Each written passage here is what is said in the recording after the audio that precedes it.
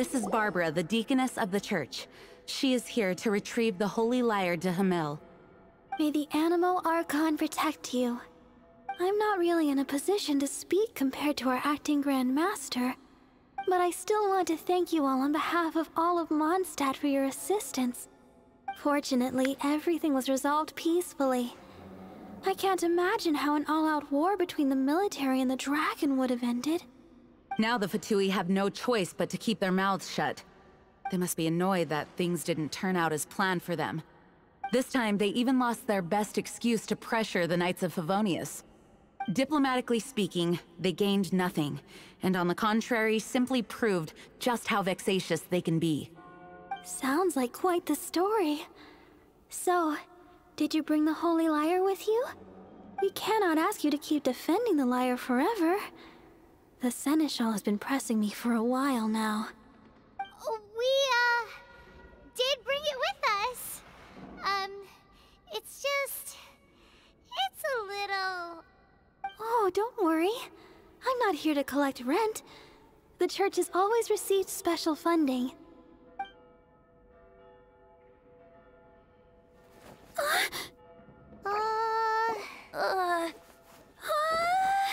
Holy Lyre! Lord Barbados! Even if I atoned for these sins for the rest of my life, it would still not be enough!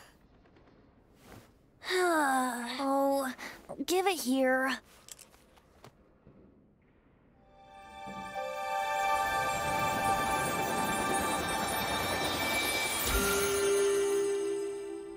How could this Holy Lyre, but how?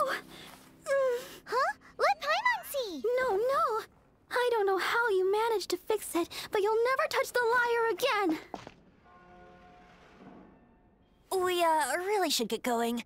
That trick I used to repair the Holy Lyre. I mean, the magic I used isn't going to hold forever, you know. What? You tone deaf, Bard! Hey, don't go!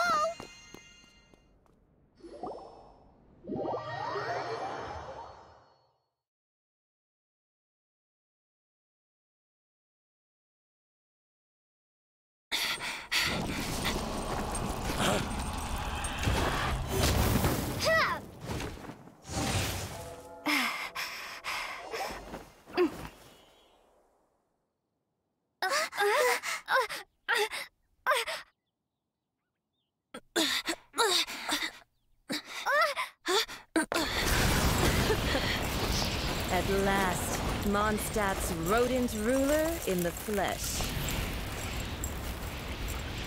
Scurrying through the streets looking for leftovers? Mondstadt calls this a god? Resident rodent beats invasive vermin. Don't you dare speak back to me, insolent bard. Absentee Archon of Mondstadt. How impotent you've become. That smirk you wear looks out of place. Did you steal it from your master's face? Should have held your tongue.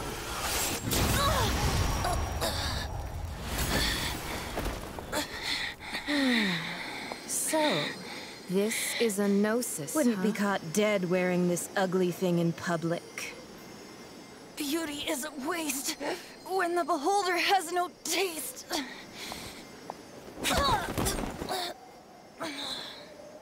Venti! Well, we have what we came here for. Come, before our dear Favonian friends arrive. Leave nothing for them to find.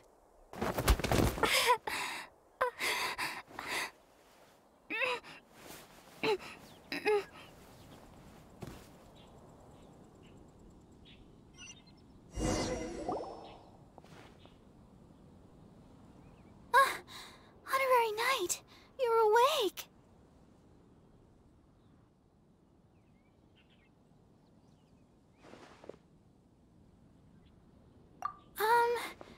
I wouldn't say he's all right, exactly.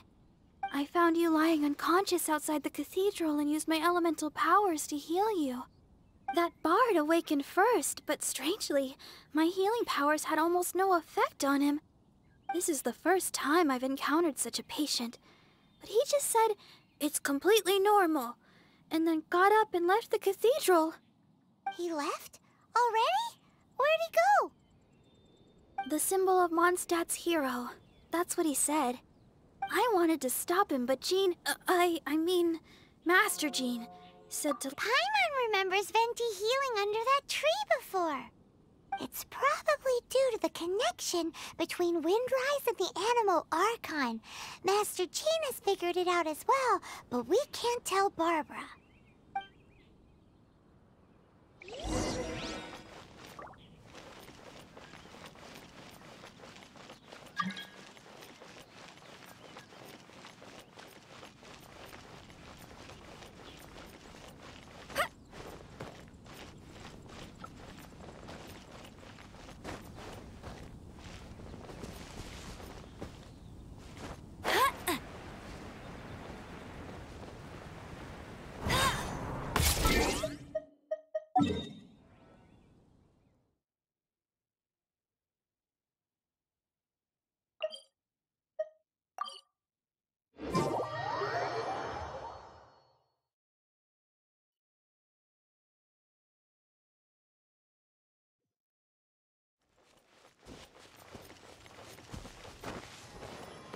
Bet you can't keep up with me!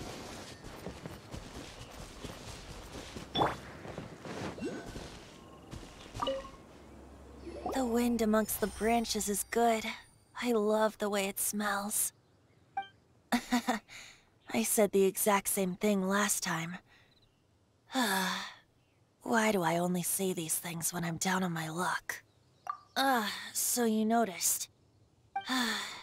This isn't something I'm meant to discuss with ordinary people, but I suppose I can let you in on the secret.